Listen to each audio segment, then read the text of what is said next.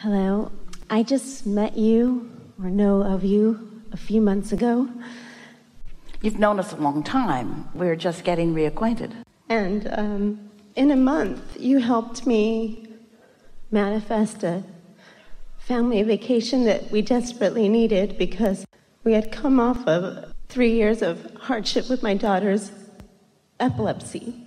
Yeah. At 7 years old, she had her first seizure on Christmas. Yep. And I had PTSD from that because of all the meds. So I manifested this Montana horse ranch vacation. We went and I asked Montana to take my pain, and it did. And I came back healthy. And my daughter's fine. Now, you know what you are? You are the best example that we've ever seen of someone who had a desire that was strong enough that it wiped out your resistance. That's the power of a strong desire. When a desire is strong enough, and then you got the momentum going, and then off you went. So don't spend too much time regurgitating what was happening before that. Let this new that has happened be the new conversation. Because you can return to what was if you keep talking about it. I know. Well, that's all right. It's unlikely. You had a powerful desire that shifted a lot. And it's much more likely that it remains shifted than that it goes back. But there's a tendency to want to explain the transformation. Don't do it. I think it's hard because there was a video made about her because it's so rare what she has. The ketogenic diet is what saved her, not the brain surgeries. And now that's huge. And I feel like... Well, look at it all as steps along the way.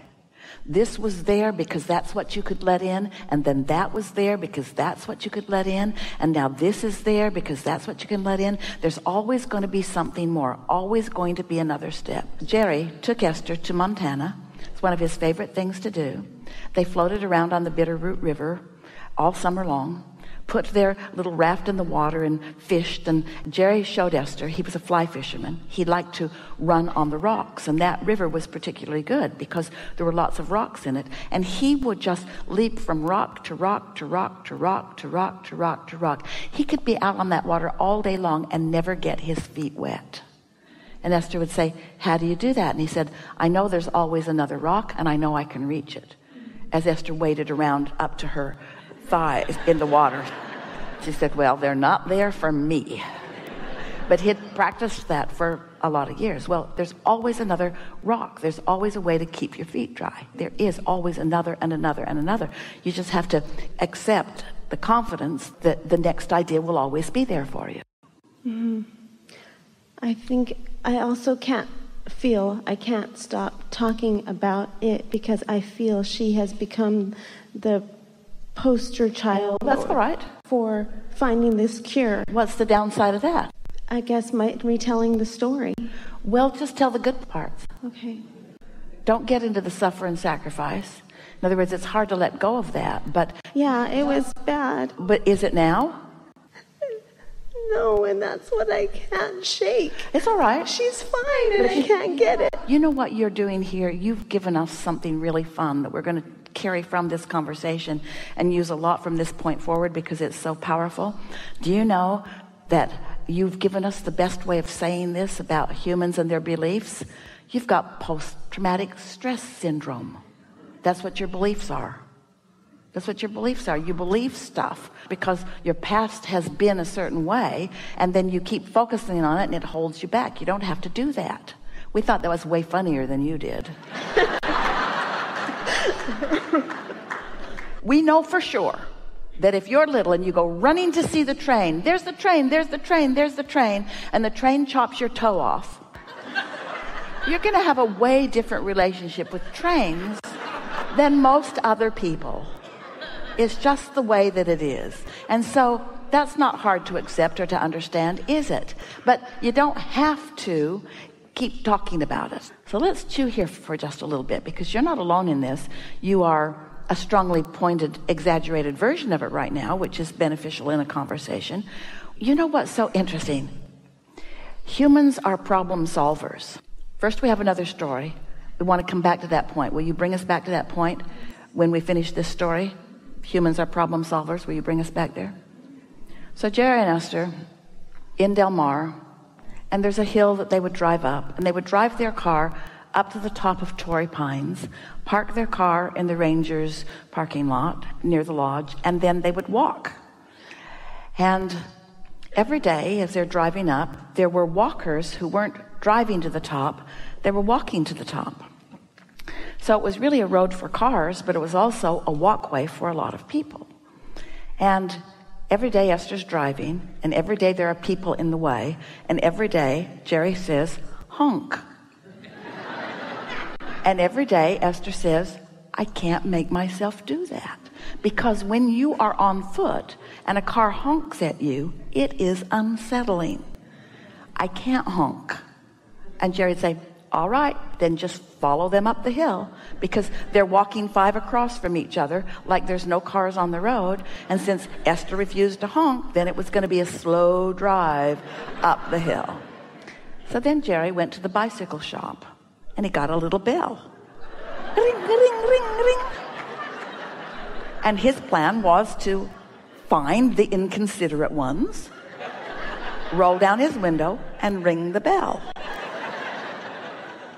They were never there again. He never got to ring his bell. It was so disappointing to him. He said, Abraham, what happened to all of them? And we said, when you find the solution, the problem goes away. So, in like manner, now you have a solution. But we want to talk about this just a little bit, because before you could have a solution, you had to have a problem. So you had a lot of investment in it. There was a lot of suffering that happened before the solution. And now you've got the solution. It sort of feels like you want to explain everything that came before the solution.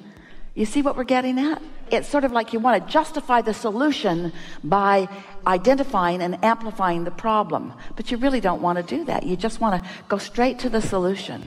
So many people hold themselves in places that they don't want to be. It's sort of like, I earned this solution, and I'd like to explain to you how hard it was to earn this solution. But in the explaining how hard it was to earn the solution, now you're not a perfect vibrational match to the solution. And you know what made you a vibrational match to the solution? You gave up. You gave the problem a rest. You said, Montana, save us. And what you meant was distract us from the problem. That's a clue. You want to stay as distracted from the problem as you can by reveling in the solution. And do you know what?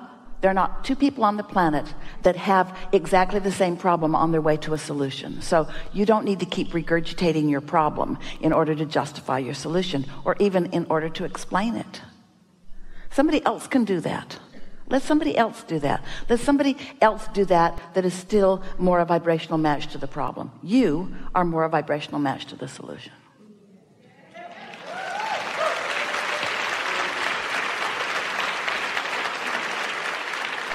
One more question.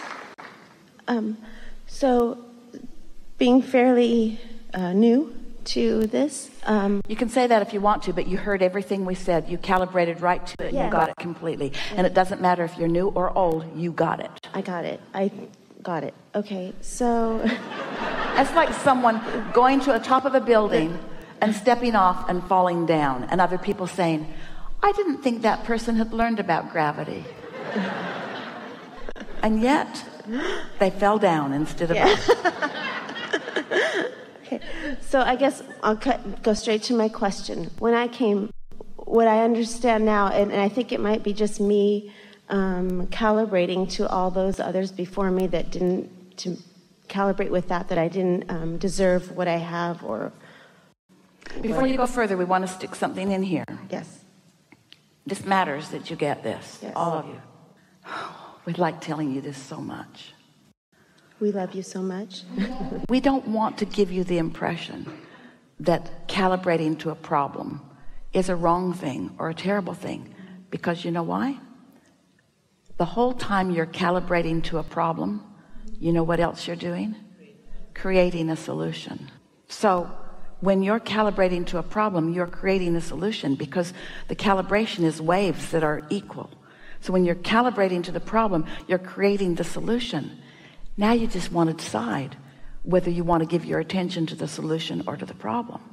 So don't be hard on yourself about anything that came before. Okay. I guess that's the answer to my... It is the answer. Not one of you said, as you made the decision to come into this experience, this physical body this time, I'll go but clean it all up before I get there. I don't want any contrast. I don't want any decisions to make. I just want the good stuff. So get it all ready, and then I'll just float in. Not one of you said that because you didn't want to give up the satisfaction factor of calibrating to a problem, launching a solution, then recalibrating to the solution. That's what deliberate creation is. You cannot calibrate to a solution that you haven't first calibrated to the problem. We've never said that before. That matters. That's why you calibrated to a problem, then you calibrated to the solution, and now you don't want to give up the problem because it feels like the calibration of the problem was so important to the solution. Do you get that? And I had made, when my twins, she has a twin brother, and when they were born, and all the first 7 years of life, I made a pact with God, and I said, if I do this, if I do these philanthropic things and raise money for women with breast cancer and do these things every year, you take care of my babies. And then, but you were not making that bargain with God. You were making that bargain with dysfunctional humans. God doesn't make a bargain like that. Sure, and that's why I feel guilty. Like, no, I maybe don't feel guilty. Brought this to her. There's no hope for you. We came so far, and now you're going to...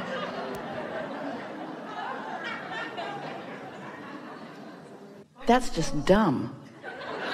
That's just dumb. You've come way past that.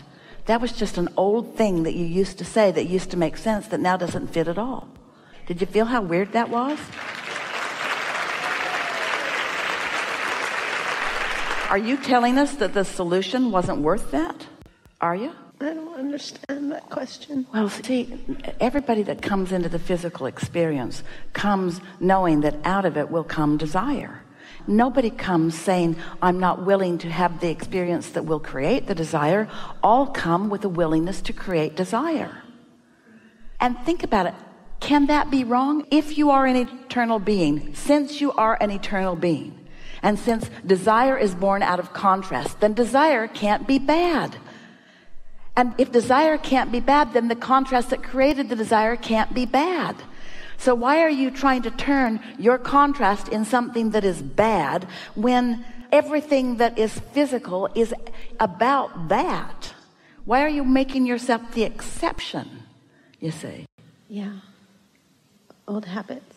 They're old habits that you picked up along your physical trail from other people who are misunderstanding. But now you understand, and that's what this is all about. Maybe you can help break the cycle of the misunderstanding. Maybe you are not going to keep regurgitating the same old crap that makes the same old crap that makes the same old crap. Maybe you're going to be fresh and new. Maybe you're going to step into the new segment with a new point of attraction. Maybe you can tune yourself to what you intend to. Maybe you can calibrate to well-being and strength and clarity and abundance and all of the stuff that's in the vortex. And you would not have anything close to that desire if you had not lived that. I got it. I got it. Yes, you did. I got it. Thank you. Yes, you did. Really good. Thank you. Really good.